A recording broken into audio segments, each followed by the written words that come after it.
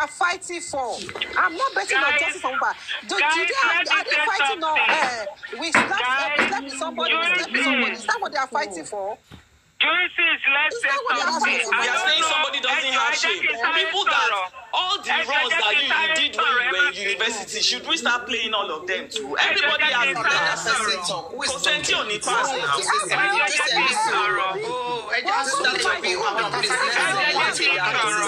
See, that make you my detail. Look my detail. Okay, Sherry got the monitor of the mic. Let somebody speak. I don't know to play my part. Let me give it to you. Please mute your mic. Supreme, mute them now. Juices now. Juices, so they must calm down. Every time, or book you, they must pay Sodi. Many people have been saying something about this, and you don't want to start talking. What is wrong? What is wrong now, Juices? If you are to do Kudi, will you take it? Will you take it because it's past tense? Will you take it past tense? Don't throw shade. Almost every time you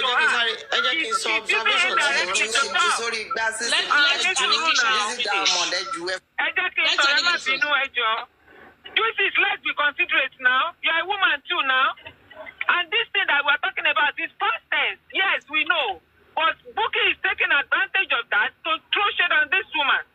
Don't forget, before they went for that protest of Yomi Fabi, Bukky came out to say that she has one dream. I mean, she has prophecy.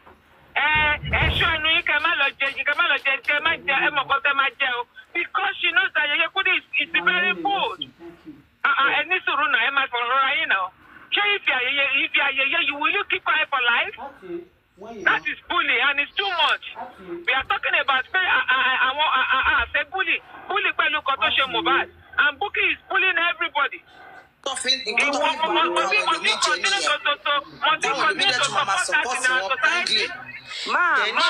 Ma, good afternoon. Notice Auntie Eldon. Please, mute your mic now. Mute your mic, Joe. Please. If you remember, hold on. Mama VDM, I'm gonna drop you. African TV want to come. I need a man here. You've not spoken anything. You are our mama. Stay in the comment section for now. No, I'm coming down now. I'm coming down. Don't drop her. Don't drop her. No, I'm coming down. Don't drop us because she's not even talking. Hold on. I'll bring you back up to come and give us your motherly advice. Okay, now Teba noticed sometimes around last year. Bukky won't clinch more Kudi. But mo notice Amani Elowo show Sister Tenny no more orin Mohbad yẹn ko mi okuku moko then yeye náà ṣe kíní kan mo notice pé yeye really I noticed that yeye wasn't giving her that audience then. So I was just like observing. So until recently, the next thing she'll be like, blogger Dublin, yeah, she been throwing these shades for long. I mean, I like to catch sub, like, when it's for my auntie, I know. When it's for anybody, I know. That is my own job. So I was like, who could she be talking about? She been throwing shades on Yeye long things. She tried to clinch on that lady, but the lady wasn't giving her attention. So she decided to like change it for her. I said, Jackie, by going to be was okay, go by. But don't clinch any soon. Bukky clinch. Bukky, what's in clinch? Molady and then Bukky. Impression like is it by must? Is it a must that somebody doesn't want you? Can't you walk away? Is it by is it a must? She must give clinch more money. It's not by force now. I'm not crucifying them by maybe whatever youthful exuberance they did in their, could you always say it? Yeah, I want to see because, she's always been saying that. I'm not a supporter of Kudi, but I want to be a credible analyst. When I give that, when I analyze, then Bukky, she's always seeing everything, Bukky Bashi, from the point of hate or point of rivalry or point of jealousy. I've noticed that thing. The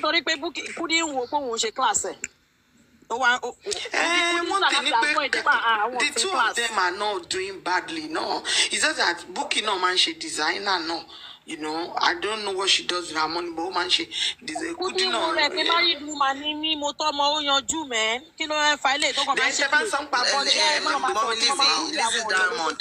Lizzy Diamond, they call him a form for you. I shall not call you la egg bag. Oh, no, anymore. So, we can't class in silly. So, cut me tell you, you know, we are looking at the class of Shall it go to man? You know what? You see, Buki's defense yesterday was very weak. Very weak. It is obvious. But that means if she's that weak, she does not have any defense. At all. That's why I said she could have done that. You see two of them. They are not doing well. I will not go in this one is not doing well. One will not be abusing one. I will not go that track. I will just say,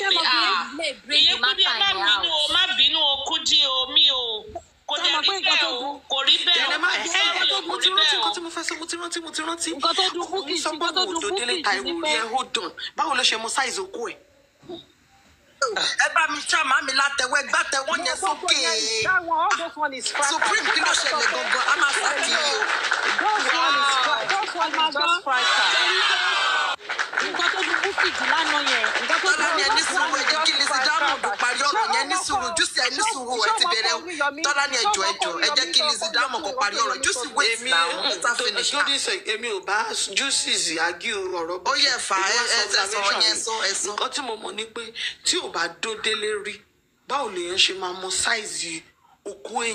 she wasn't playing.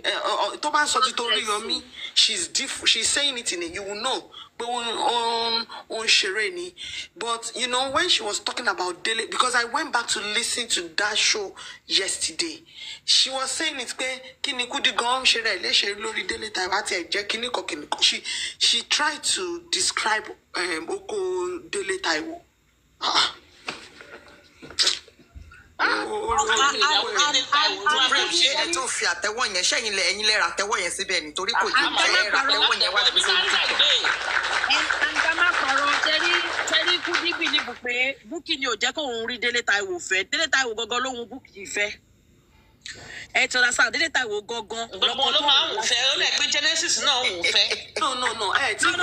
Check history. Bookie like àwọn nǹkan bí church, bí ó like àwọn èèyàn bí church, bí olórin tó ń ṣe nǹkan bí orin, Genesis, Larry Teriba, Dele Taiwo. More names are still coming. Mommy G or no? Ṣebí Genesis yóò gbà fún ló ṣe kó bá ṣàkóbá fún. Wọ́n jọ wà ní wọ́n jọ lẹ̀ pọ̀ ní Bukky máa lé next. Fracas lè tí mo fẹ́ ṣe o. Mo ṣe lè yọ. Jerry, no, Pastor Jerry. Baba, Pastor Jerry. Ló ti fẹ́ òun máa mẹ́sẹ̀gì ìyàwó ẹ̀ nípa ìgbóhùn. Irọ́ ní gbogbo ẹ̀ o. Mo ti ní kí má máa rí ọdún mọ́. Mo ti lọ. Ọmọ ṣe tó ọmọ rẹ̀ lé ó lọ. Ó ṣe àbẹ́ ìgbà tí táìjà lè wá wá bẹ́ẹ̀. Could it be the winner now? Supreme, ṣé mo pé mo like yín gan bọ̀ ẹ̀ tẹ́ bá notice nǹkan kan. Ìgbà tí bàbá Mohbad fún Kudi látẹ̀ńṣọ̀n. Jẹ́ ń gbọ́ Supreme. Ìgbà tí bàbá Mohbad fún Kudi látẹ̀ńṣọ̀n, ìgbà yẹn ni Bukky wá fún bàbá Mohbad. Okay, mi correlate ẹ̀ dáadáa nígbà yẹn. Bàbá Mohbad fún Kudi látẹ̀ńṣọ̀n. Torí pé ó ń bá Kudi sọ̀rọ̀. Torí ẹ̀ ló ṣe wá fún bàbá Mohbad. Ìgbà tí bàbá Mohbad wá fún Bukky ní attention. Kudi náà come out. Speak English, ma understand. What do you say, Tolani?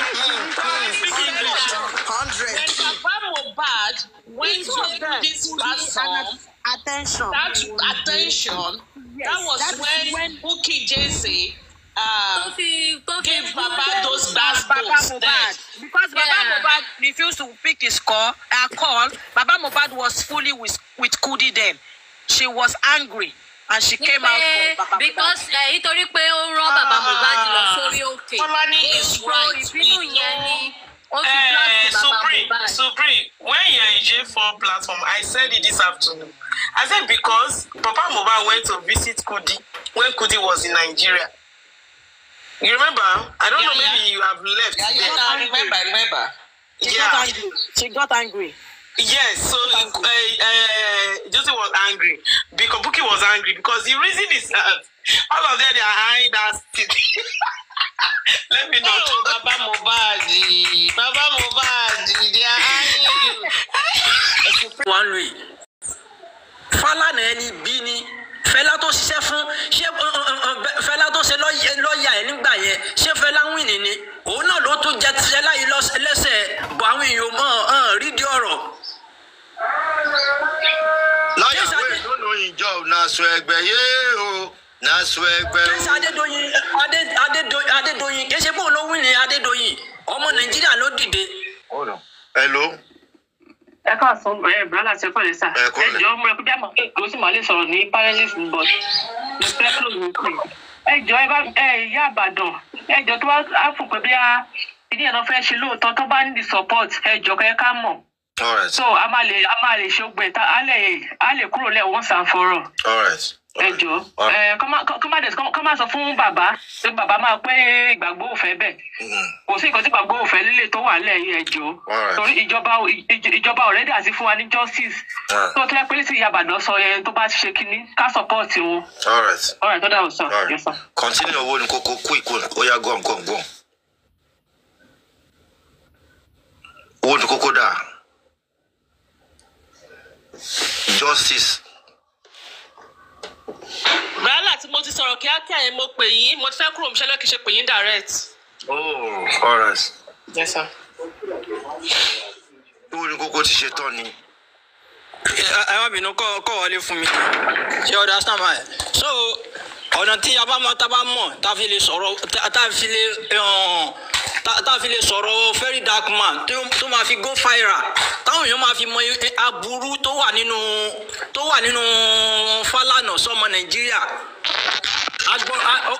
ó yẹ kó lè yé wa ká sì rí ẹ̀tú bó ṣe jẹ́ òṣìkà bó ṣe jẹ́ ẹni bí nílùú yìí ẹ jọ̀ọ́ nítorí Ọlọ́run so bẹ́ẹ̀ àti Ọlọ́run máa fún yín ṣe ẹ ṣe àdúpẹ́ thank you everyone. Ẹni tí VDM tí wọ́n sọ yìí gbogbo wa náà all hands has to be on deck gbogbo alágbọ́dọ̀ máa post ẹ̀ ìyẹn ló ṣe máa jẹ́ kó tún lọ mọ́ ṣe understand people are trying tó máa rí àwọn èèyàn wa ń bẹ̀ lórí page ẹ̀ gbogbo náà la máa post ẹ̀ ṣe understand we have to be posting it torí bàbá Fálànà yẹn lóòótọ́ wọn ti bà ayé jẹ́ wọ́n bà ayé jẹ́ bọ̀ọ̀rùn jẹ́ bàbá yẹn Kẹ́mi Olúnlọ́yọ̀ tí wọ́n bà ayé wọn jẹ́ sí dáadáa gbogbo àwọn ọ̀nì ẹlẹ́ni tí wọ́n bá ti arrest tó ti ṣe gbogbo ogún wọn gbogbo náà tẹ́ ẹlẹ́ni tó bá ti ṣiṣẹ́ fún wọn ní bàbá falafala wọn lẹ́yìn ni bàbá Ọlọ́run rí yín o Ọlọ́run rí yín Ọlọ́run wò yín. Ẹ mọ̀ pé àwọn sì kí ogun lẹ̀ fún ọmọ títí wọn ni pé táwọn bá ti lọ tán kọ́ mọ wọn take over. Gbogbo ìyà tó yẹ ká jẹ́ wọn yẹn Ọlọ́run máa fi jẹ àwọn ọmọ yín wọ̀nyẹn nítorí pé kí ni ẹ̀yin ti bà ayé jẹ́ ti ń fi legacy evil legacy lè fi lè fáwọn ọmọ yín that is terrible.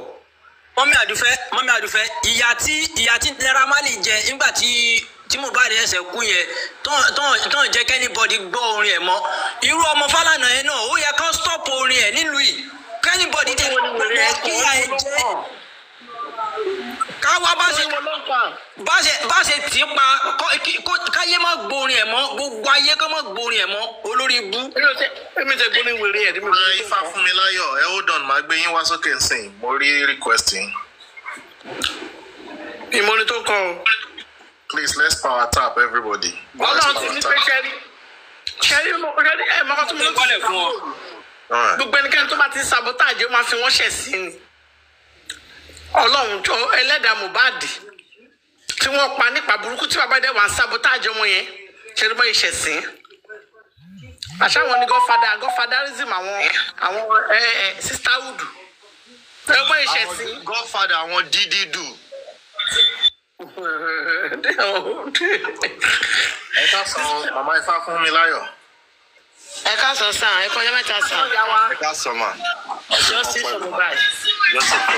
Nǹkan tẹ̀mí kàn mọ̀ ni pé ṣe rí ọmọ tá à ń pè ní ìmọ́lẹ̀ yẹn orúkọ ẹ̀ ń rò kò sí ẹni tó lè dúró pamọ́ sínú kùkù kan kó ṣe jàǹbá lórí justice ẹ̀ yìí àṣírí ènìyàn á tú ni Bàbá Fálànà adẹ̀ ní ara wa ní lẹ́kìtì ó dẹ̀ wá ń gbàbọ̀dẹ̀ tí Èkìtì. Bàbá Fálànà kò sí bó ṣe lè ṣe bórúkọ ẹ ṣe lè dá nílé ayé tó àfi tó bá tú àṣìṣe ẹ̀yẹn tó túṣe abàjẹ́ délẹ̀ ni lágbára Elédùmarè lágbára àwọn onílẹ̀. Ọ̀rọ̀ tí mò ń sọ yìí o mi ì sọ pamọ́ mi ì dẹ̀ bẹ̀rù ẹnikẹ́ni. Bàbá Fálànà kó o tètè lọ ṣe àtúnṣe dáadáa kí ìgbẹ̀yìn má bàa padà di rádaràdá rédèrèdè. Kó o tètè torí ọmọ tá à ń pè ní ìmọ̀lẹ́ ní bá gbàbọ̀dẹ̀ tí ojú ènìyàn kó nǹkan tí ò yẹ kó kàn láyé, ojú ènìyàn rí nǹkan tí ò yẹ kó rí láyé tọmọtọmọ, orúkọ ènìyàn bàjẹ́ láyé á tún bàjẹ́ lọ́run. Gbogbo ẹni tó bá ń ṣe àṣìṣe kan lórí ọ̀rọ̀ Mohbad yìí tó lóun dọ́gbọ́n fi gbowó bì kan ojú ẹ̀ á rí ibi láyé. Tó bá wọ Bàbá Fálànà kó tètè lọ ṣe àtúnṣe kó padà nínú igbó ibi tó ń kiri sí lọ yẹn. Torí ìwọ ló ṣe ti kí lorúkọ máa tí Oríyọmọ Hamzat ti ń ṣe kéèsì ẹ̀ nìbàdàn yìí. Ìwọ ló dúró ti kéèsì yẹn tí màá yẹn tó rí justice tó rí gbà ó wá ṣe ìwádìí tó jẹ́ ìkan nínú àwọn ọmọ ìlú ẹ̀. Ṣé ìwé tí Mohbad bá lóko jẹ́ Ìjẹ̀bú ni Mohbad ti fẹ́ lọ gbogbo ibẹ̀ gan ni. Ṣé kò mọ̀ pé Èkìtì náà ń bọ̀ wá jèrè Mohbad ni? Ó ń ṣe tó bá bíyàn nìkan kọ́ ló máa ń jèrè tó bá dà. Ọwọ́ Èkìtì náà ń bọ̀ wá jèrè Mohbad bí kankan ní pé wọ́n fi ọmọ yẹn lẹ̀ fún wa. Ṣùgbọ́n jẹ́ wọ́n fi Mohbad wọ́n fi lá wa lójú. Èèyàn kan wá ní pé òun fẹ́ dúró sínú kọ̀nà kan òun fẹ́ wá máa ṣe bìtà pé kọ́mọ yẹn kó má gbàdọ̀jọ́ òdodo ó ń gá sàn nǹkan tó bá wù dànù láyé lágbára Elédùmarè. Torí àkàn sọ pé bàbá ọmọ yẹn inú ẹ̀ ń dùn ní ṣé ẹ mọ̀ pé ibi tí ìbànújẹ́ wà lára bàbá ọmọ yẹn kò lè tán láyé ni. Bí egbò àdá ìjìnà lọ̀rọ̀ Mohbad lórí bàbá ẹ̀, bí egbò àdá ìjìnà lórí tó yẹ pé tó bá lọ fọ́ kàn níbi tó ti ń dùn gbà mí á tún dùn wọnú egun. Tí bàbá Fálànà kó lọ wá túnṣe kó jẹ́ kọ́mọ yẹn kó rí justice gbà o torí ó wà lára àwọn tó jókòó tẹ̀. Torí tó bá yẹ wọn níṣẹ́ Ifá mi ló sọ fún mi bẹ́ẹ̀. Ifá mi sọ pé àwọn alágbára kan wà nídìí ẹ̀ tó jókòó tẹ̀ justice ọmọ Mohbad yìí pé tí wọn bá dé ìṣọ̀rọ̀ wọn á ṣubú. Olódùmarè lóhùn á gbé wọn ṣubú. Tálẹ̀ léyìí o. Bọ̀dá risky. Olódùmarè láwọn máa gbé gbogbo alágbára tó jókòó tó ní ọmọ yẹn ò ní gba justice ó lóun á gbé wọn ṣubú wọ́n dẹ̀ máa ṣubú ní lágbára Elédùmarè lágbára àwọn onílẹ̀ wọ́n máa ṣubú gbẹ̀yìn ni.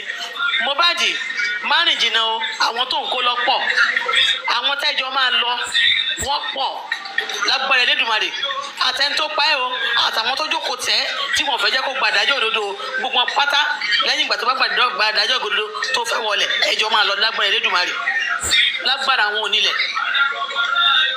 Lóòótọ́ àwọn èèyàn lè máa rò pé bóyá agbára kan wà kò sí agbára kan tó ju agbára Olódùmarè lọ. Gbogbo ẹ̀yin tẹ́ ṣe àṣírí yín náà lélẹ́yìn òun ló ti ń tú síta yìí. Atẹ́gùn ti fẹ́ àti rífù rẹ̀ dìyẹ yín àṣírí yín ò ní bò lágbára Elédùmarè. Bàdá láti ẹkú iṣẹ́ Olódùmarè á fún yín ṣe. Ẹ ní fọmọṣẹ́ lágbára Elédùmarè.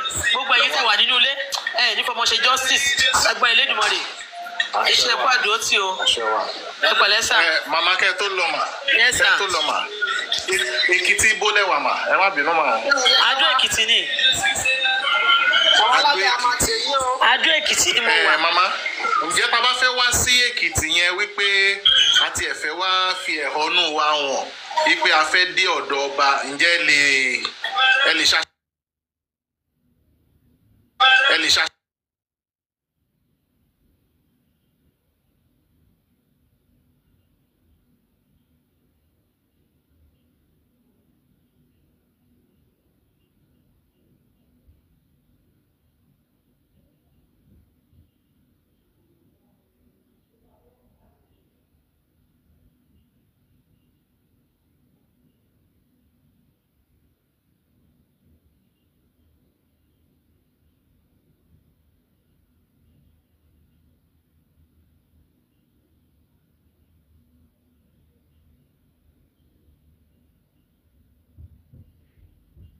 máa ṣe yín lágbára Elédùmarè ẹni bá lòun máa ṣe yín á fi ṣe ara ẹ̀.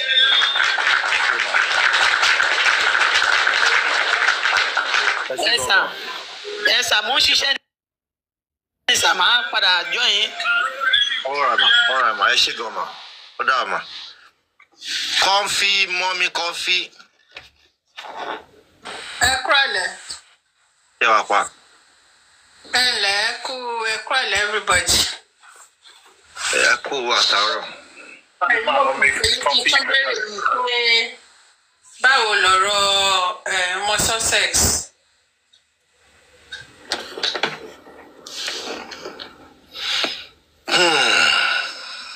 Ìdẹ̀ra ṣó wà ń bẹ̀ yẹn.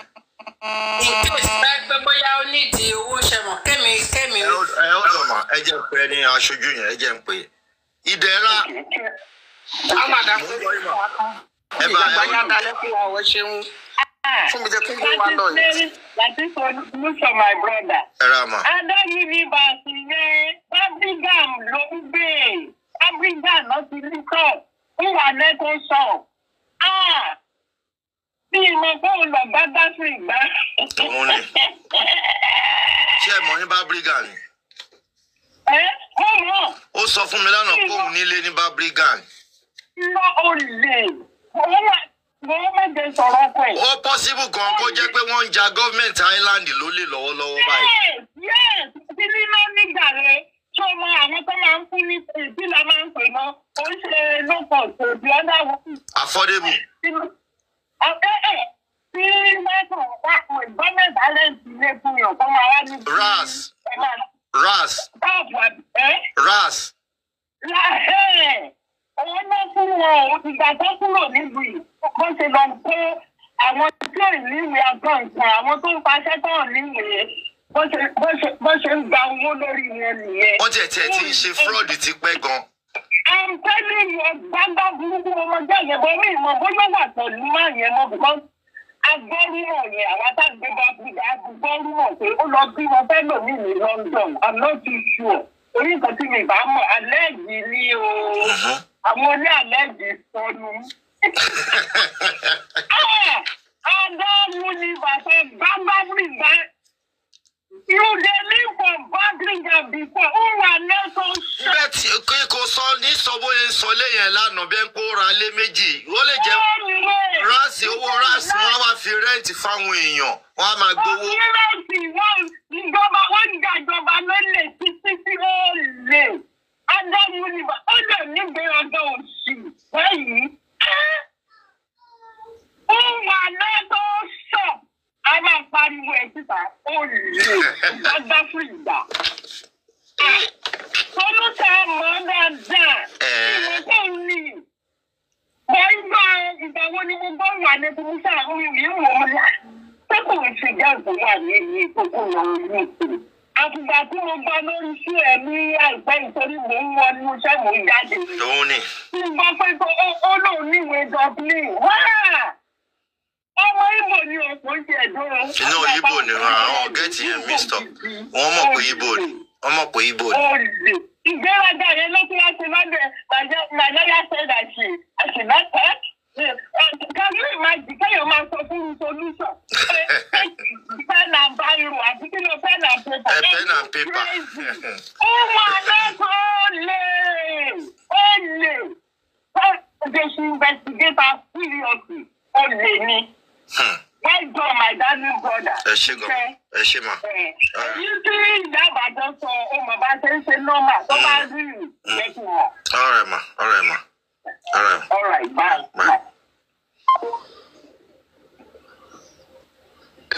Àṣírí wọn padà tú o.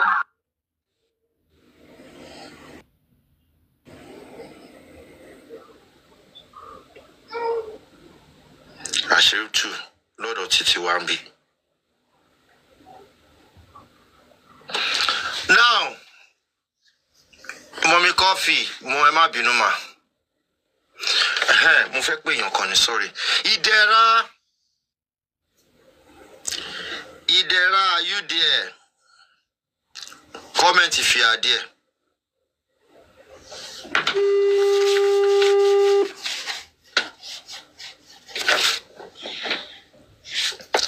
Wá ló gbọ́ tí mò ń pariwo ẹ online. nọ́mbà mi mo wifi wa ó ní problem látẹ̀ nǹkan mi ò sí online mo tún ṣe padà ní. Kí ló ń ṣẹlẹ̀ lórí ọmọ success?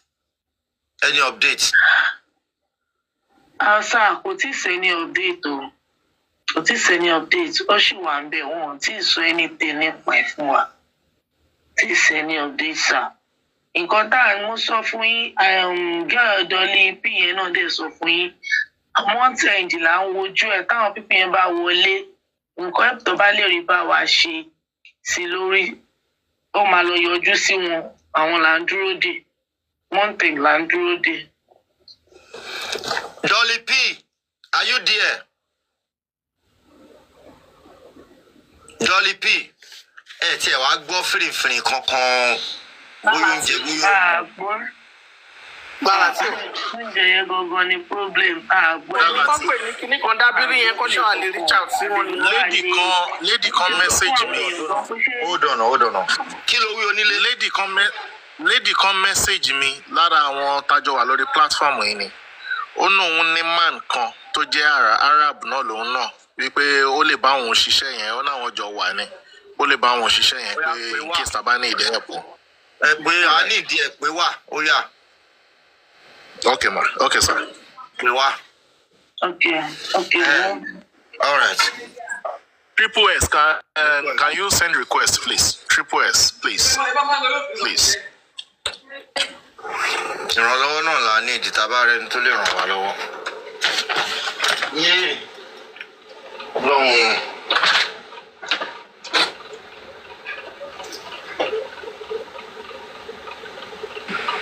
Obìnrin kan tó ń pè ní ṣẹ́rẹ̀ mi dábìrì àbí kí lorúkọ wọn tó máa ń help àwọn èèyàn wa. Ṣé a lè rí tiwọn ni?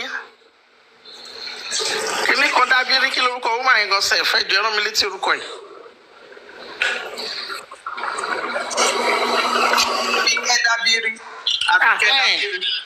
Àṣìṣe dábìrì ẹ̀jọ̀ torí Ọlọ́run ṣe bí àwọn ọdún yẹn náà ni wọ́n náà máa lọ rescue àwọn èèyàn wa out.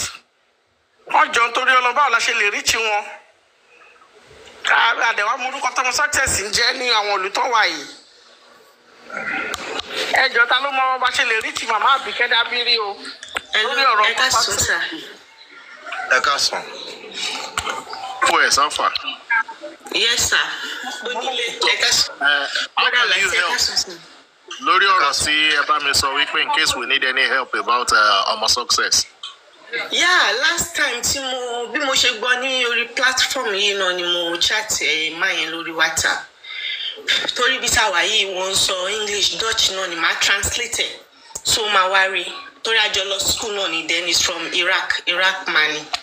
Mo wá sọ fún pé mo ní problem pẹ̀lú sister mi kan bíbẹ̀ yẹn. Ó wá ní side ibo lẹ́nu yẹn wà. Bí mo ṣe gbọ́ lórí platform yẹn wọ́n ní kíní kan bóyá Doha or whatever.